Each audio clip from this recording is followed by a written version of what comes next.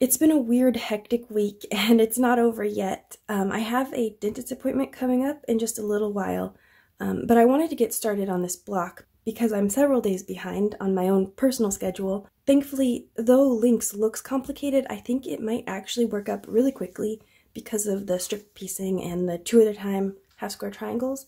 I don't think I'm going to finish before my dentist appointment, but I want to get started. I'm going to start by piecing my strip set, and I'm going to sew this seam, and then without pressing, I'm going to go ahead and sew that seam too.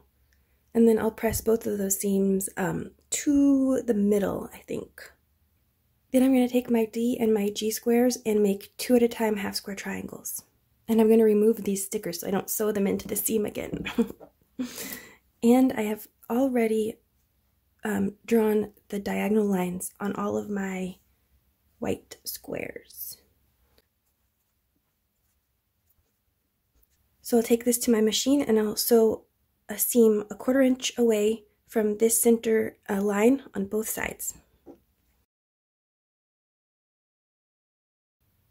I squared up my half square triangles and they really needed it. They were a mess, but now they're looking nice and neat and I can set them aside for now. Next up, I need to subcut my strip set.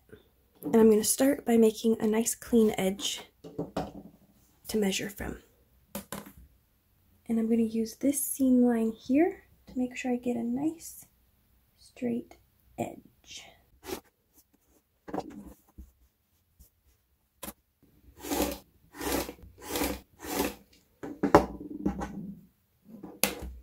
And have just a little bit left over for my scrap bin.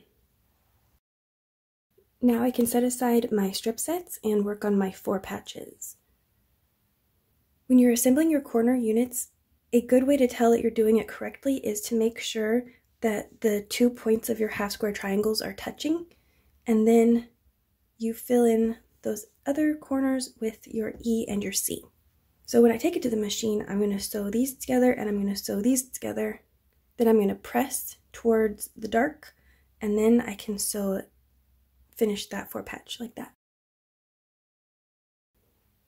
All my little units are done and I'm finally ready to put them all together.